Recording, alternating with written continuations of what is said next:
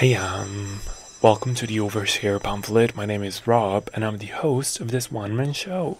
Welcome back to a new episode. This is an emergency episode because stuff has been happening. Stuff has been happening in the world of K-pop specifically. There's gonna be another one of those like K-pop drama episodes, and I've just been very much tuned in with what's been going on, specifically with NewJeans and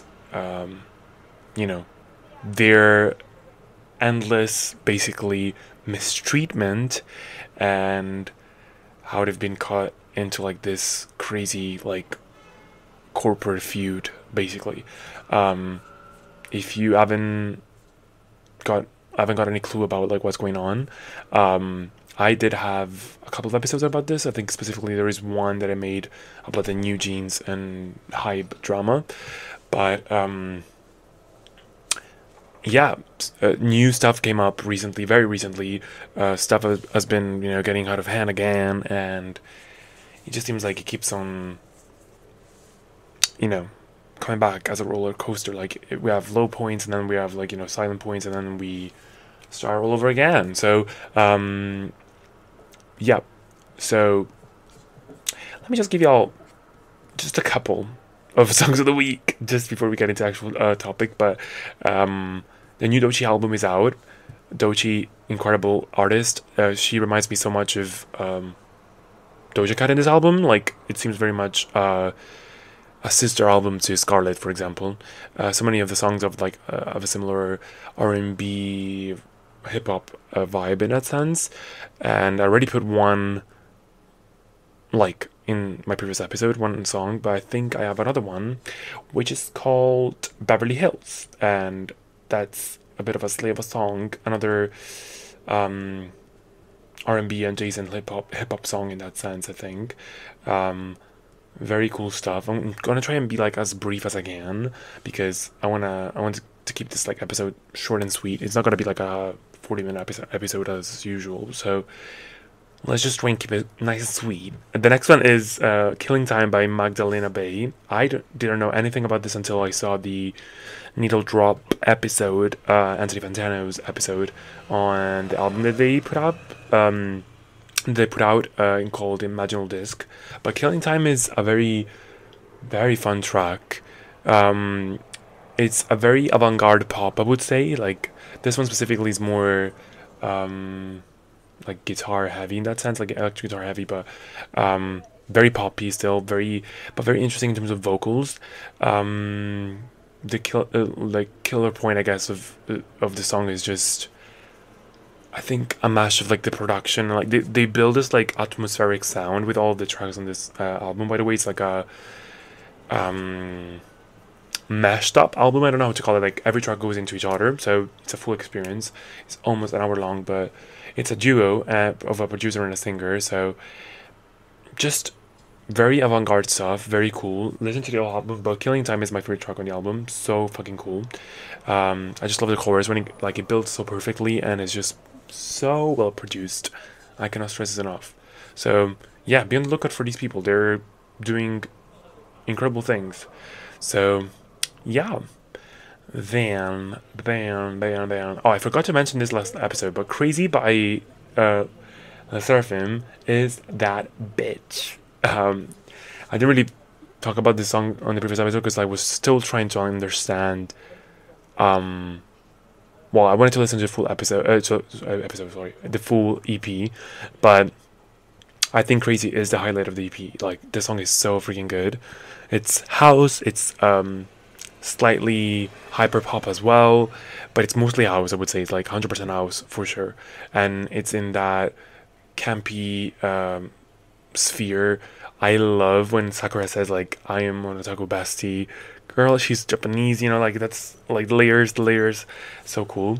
And just the delivery of the girls is just incredible. Very like almost singing like rappy, almost rap basically in their verses, but then just like the chorus and the like repetitive parts, like all the girls are girling, and all the girls are girling, and all that stuff. So that's iconic to me. Like that's campy that's so much fun. Production is 180 as usual. So cool. Such a good departure. I still think that this is not going to be enough for the Korean public, I guess, for netizens to turn around and like, you know, have, you know, a change of heart for the Seraphim. Because as I said in my previous episode as well of Kpop drama, I think they should have, you know, given the Korean public something very vocal heavy in that sense, or like at least prove something. This song is very much not that. Like it's, you know, auto-tuned vocals and all that stuff, which I, as I said, like as a style, like a stylistic choice in that sense, I can get behind. I love it if it's done right, and in this case, it's like so well fitting. And I think the gays and the girls are gonna love it, but I'm not really sure about, you know, the Korean public. So I'm gonna be looking at the charts in Korea, but yeah, unfortunately, I don't think it's gonna be hyper successful in that sense. Like it's not gonna bring them back to like, you know, #1 spots and all this stuff. But in my books, this song is perfect, so good, so slave. So yeah. That's pretty much it. I don't want to add anything else. That's the vibe for now. Just 3 random songs. I know this is like a mid-week episode, so I don't want to, you know, get too much out because I need some songs for the next episode as well. So, yeah. Anyways, let's get into the actual topic. As I was saying, basically, if you don't know much about what's going on and if you are out of the loop with K-pop drama, it's been roughly 5 months since this whole corporate crossfire, I guess, this like internal civil war in HYBE has been going on. HYBE, as I said in my previous episode as well of K-pop drama, HYBE is a conglomerate of labels, of smaller labels basically, but it was very much born out of the success of Big Hit Entertainment, which is the label that owns BTS famously. So their CEO became the CEO of like HYBE, which is this conglomerate of smaller other labels. So they started buying other labels, and they still retain some of the inner CEO. Like they're still micromanaged in that sense, but they're like the whole thing has been, you know, brought under one big umbrella called HYBE. The thing is, HYBE being the mother label in that sense has some like very, you know, very much influential decisions that they can make on these smaller labels. So they give the budget and all that stuff, and they can make changes in the like the lineup of each of the label's CEO and all that stuff. And what happened like 5 months ago basically was that the CEO of this label called ADOR, which famously houses NewJeans, very popular group with the 4th generation, Min Hee-jin, the CEO, went into a lawsuit with HYBE because she was allegedly trying to retain major, you know, management and like creative control over creative ownership of the girl group and everything else.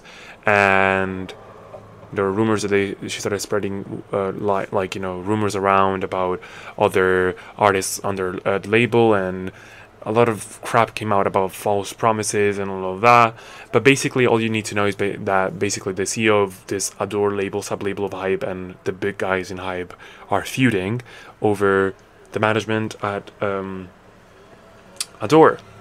And so there is much to be said about that. A lot has been going on. You can pick your own like side if you want, but I think what's ultimately very unfair, and again, go listen to my previous episode to get the full context, but I think what's very unfair is that the girls themselves, like the NewJeans girls, are the ultimate victims in this whole situation. Like realistically, they don't have any power over the management. They cannot like change what's going on. They cannot have a say on this, and they've been basically getting, you know, they've been sabotaged almost. Like, you know, like all this drama and this like fighting has been terrible for the image. They are like their releases have not been like, you know, super supported by, you know, promotions and all that stuff. they've avoided press conferences and interviews to avoid specifically getting asked about this like internal drama. And just in general, I think like people are so focused on like the drama itself that they no longer care about well, some people are firing fireworks around me, but anyways, so yeah, I think ultimately girls are like the ultimate victims here, because they just have zero power over like any of these like management decisions. And it's just sad to see like a girl group that was so successful. I'm not kidding, like probably the most successful group of the fourth generation. Like they were dominating the charts in Korea. Like every release was a bop, every release was loved, they were number one on multiple charts constantly. So we're talking about like very promising group, and it's just going to crap because of all these things. So why am I making this episode now? Basically what happened very recently, and very, very recently I mean like in the past literally couple of days, has been quite shocking and quite revealing again, and it really makes you wonder how petty these people are. Like everything is just, you know, a petty game between the two managements, and you know, it's just getting out of hand. And I still want to stress how we should protect the artists first of all, because they are at the end of the day also very young, and they honestly are getting their dreams crushed by this whole thing. So anyways, I think that the starting point is that like last week HYBE finally basically announced that Min Hee-jin, the previous CEO and creative director of NewJeans, was going to be removed as CEO officially, and someone else was going to take a role, and she was still going to be in the company as a basically like, you know, a creator behind NewJeans basically, but she was no longer going to be the CEO, which was a huge blow for the Min Hee-jin cause in that sense, because that's what all her main goal and how this whole thing started was for her to like get the proper, you know, creative rights and like the CEO role, and basically ultimately gain more creative freedom over NewJeans, right? To her credit, she is the ideator, like the main, like, you know, the mastermind behind their concept, their music style and musical direction and all that stuff. I think there's still a lot to be said about, you know, the agreements that went behind the scenes. We don't fully know any of them, but it seems that some sneaky practices were going on like under Min Hee-jin. She was trying to like separate her own label from HYBE, and for some people it felt like she was just there to like steal resources from HYBE until she could get on their own 2 feet and just like get away from it. For other people it feels like she, you know, felt oppressed under HYBE and she wanted her creative freedom. So there's a lot of different sides.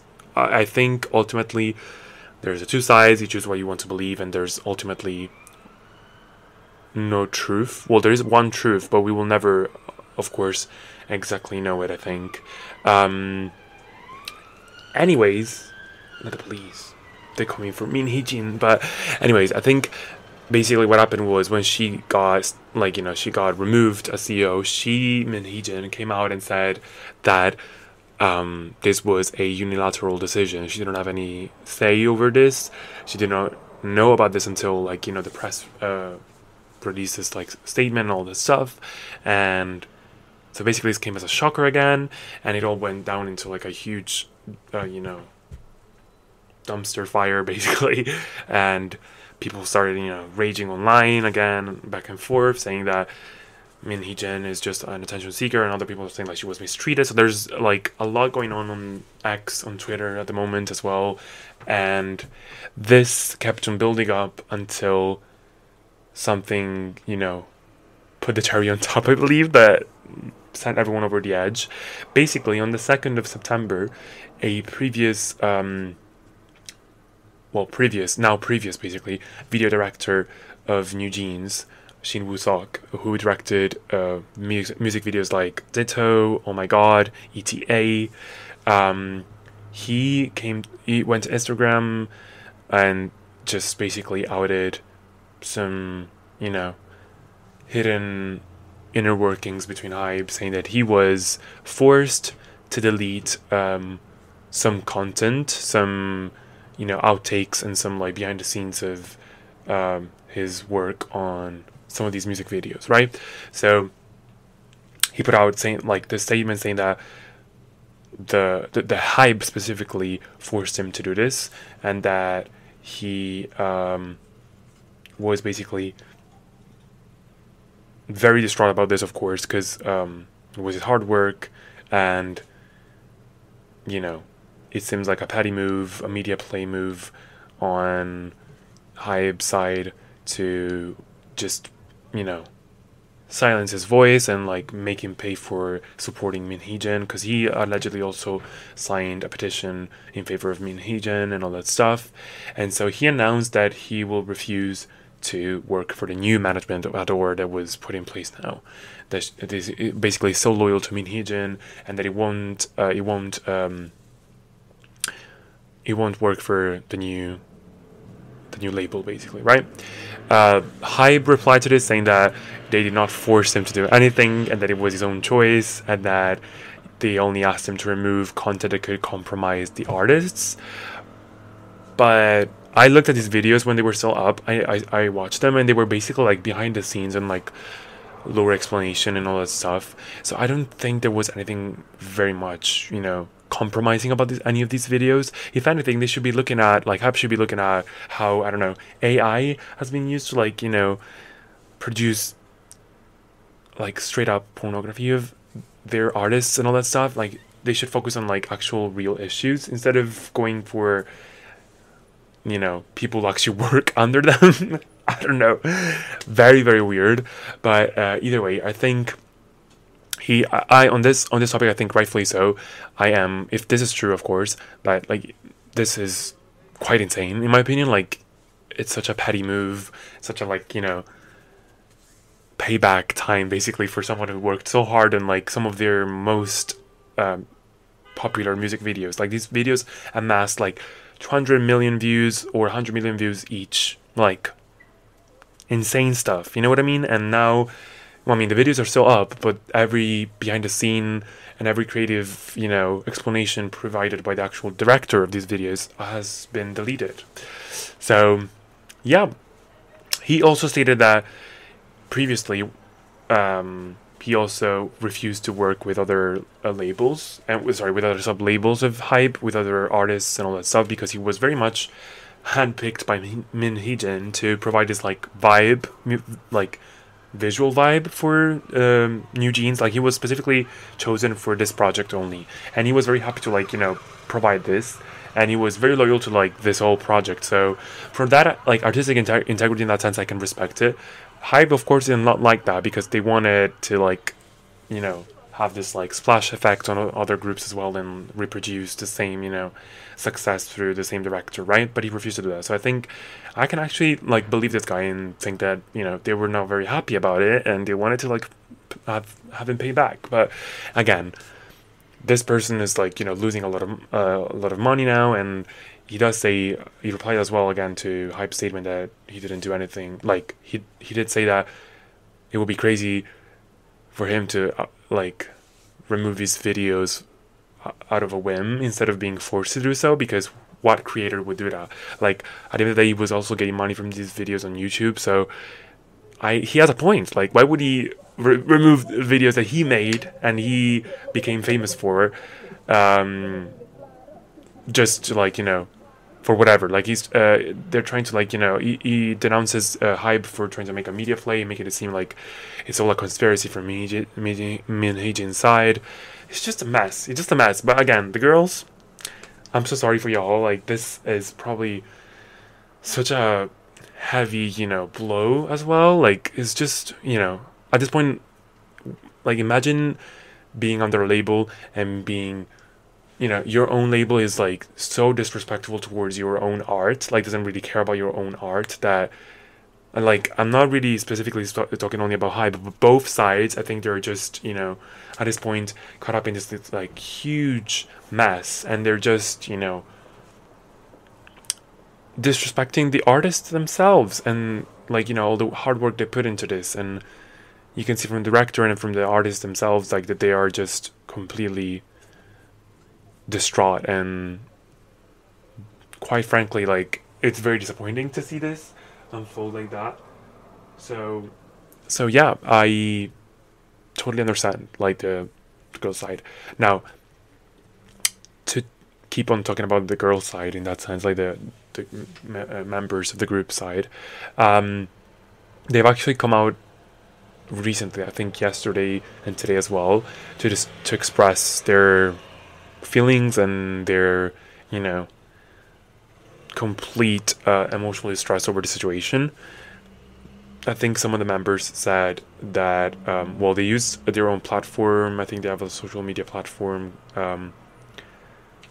where they basically posted some, you know, some notes basically on what they're feeling at the moment, and they all seem to be taking the side of their previous CEO. They all talk about, like, you know, Min Hee-jin as you know, still a very crucial figure in their lives. And Danielle, for example, one of the members, said since the CEO Min Hee-jin was dismissed, it has been very tough for her, and she's had a lot on her mind, and it's a bit of a shock for her, and she's left feeling very anxious. Another member, Minji, through this platform called Phoning, she said that it's been a week since like this change of CEO, and she wanted to like speak sooner, but she couldn't, and she wanted to tell the fans that, you know, that she's okay and all the members are okay, but basically she's still very sorry for what's going on, and she feels powerless for not being able to, you know, actually change anything. So yeah, another one was Hani, one other member, who actually posted a original song that she wrote. It's a very, you know, cute ballad, and, you know, again, it's she also shared a message comforting the fans and the members and the CEO, the ex-CEO as well.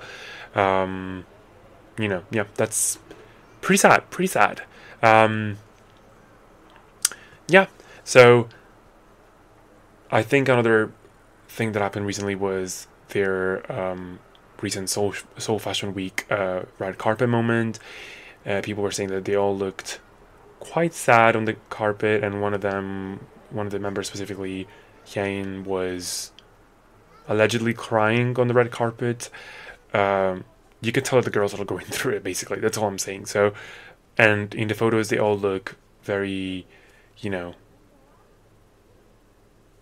well, they still looked amazing, of course, but they all looked pretty sad, pretty down, and yeah, it definitely seems like there's a lot on their mind. But yeah, while they were walking out of the carpet, one of the members was filmed actually crying. So she was moved mostly by the fans, but you can definitely feel that she's in a very fragile state at the moment. So yikes.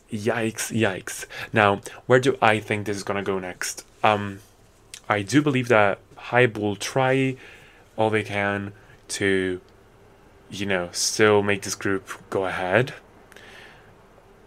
They're gonna, you know, with a new CEO and all that stuff, they're gonna, you know, have other directors, of course, they're gonna have other producers and all that stuff, but they're still gonna, you know, try and go ahead with this group. But I think that, well, from what I've been seeing, and if the members are actually feeling this way, I think the members will be very uncooperative to what's going on. They will still try probably to, like, you know, put up with it, but I think the vibe has generally shifted towards something that has been quite, you know, quite broken at this point. Like, it's impossible to repair this, I think, unless, of course, they manage, like, I don't know, Min Hee-jin manages to get out of, like, the label, open a new label or something, and bring the girls with her. But I think contract-wise, it's just quite difficult. So, but yeah, I don't know. I think, as I said, like, the HYBE will still try to like make them work under this new management, and we will see new music eventually. Not super soon, I think. Maybe later on this year, towards the end, or with the new year or something. And if that goes ahead, then I mean, we'll see how the people respond to that. But I think the people might even. Well, there's a lot of like, you know, support from the fans, of course, and they're all. I think that the conversation I was going towards, like, basically, against basically the HYBE management overall, that they're still letting this thing go on so publicly. Like, why are you not keeping these things under wraps and just, you know, resolving this through legal ways and like privately? I don't understand why this has to be like such a huge phenomenon online and everything has to be so public. I understand that HYBE started off this thing with like the press conference and all that stuff, and they still went ahead and replied public as well. But I think that people now are like just like hating on the whole situation and on HYBE and how fraudulent, you know, how poorly, you know, they're treating their artists, and how little they care about, you know, the artists themselves, and they seem to care more about the money aspect of it all. Which, I mean, what can you expect from a conglomerate who basically built a success on buying multiple labels? That's all I'm saying. Not hating on it specifically, like that's a very common practice in business, but you know, it's a capitalistic, you know, business in a sense. Like, it's built to earn money and to like amass success as any label would. But I think this instance specifically, it's extremely like revenue oriented in that sense. So I think artistic integrity has been lost in this sense, and you can see from how this has been handled that it's just quite disappointing, honestly. So yeah, I just wish for the girls to just like, you know, probably even get out of there, or like just get some peace of mind and, you know, recharge, and if they still feel like they can pursue their dreams, to just, you know, either try and make their voices be heard. Definitely get your own lawyers, girls, and try to get out of the contract, in my opinion, because it's just crazy stuff. Yeah, we'll see what happens, but I'm very distraught as well. I'm very like concerned, and I just feel bad that, you know, this whole thing went down like this, and I don't know. Quite hard, but it's whatever, you know. Anyways, that's the whole point of the video. What? the episode. But I just wanted to like have this like little emergency episode because everyone is talking about it, and I wanted to put my 2 cents on it. And I think that tweeting about it, I didn't tweet about it, of course, because I think I had very complex thoughts about this, and I'm still not sure whether I can take anyone's side. I think my main point that I've repeated multiple times throughout this video is that I take the girls' side most of it all. Like, I don't care about this corporate drama. I just want them to be protected and be safe and be, you know, supported and through whatever they're going through, and just, you know, give back what they have lost as of now, which is 5 months of incredible, you know, distress. Give them back peace of mind, you know, protect them at all costs. Also because they're minors, some of them. So, girl, what are we doing here? Like, for real. But yeah, just, you know, hope you guys also support the girls, and hopefully we can demand some better treatment for them. And I don't know what way forward what could we do in that sense. Like, boycotting the groups is probably going to lead to them dissolving. So I don't know if that's the ideal plan, but also if they're not happy with it and they cannot get out of the contract, maybe that's the best way. I don't know at this point. But yeah, just keep an eye out on the news if you're interested in this, and keep an eye out on any new episodes, you know. We shall be slaying very soon with a new episode next week, bitch. But yeah, just have a great rest of the week. And check out more episodes, the related ones in my podcast. You can just search for K-pop drama under my episodes, and you'll find previous episodes about this. And follow me on social media. You'll find them in the description of this episode, and any episode, to be fair. And you can find songs that I've added for the week in the playlist for August. For September. What the fuck?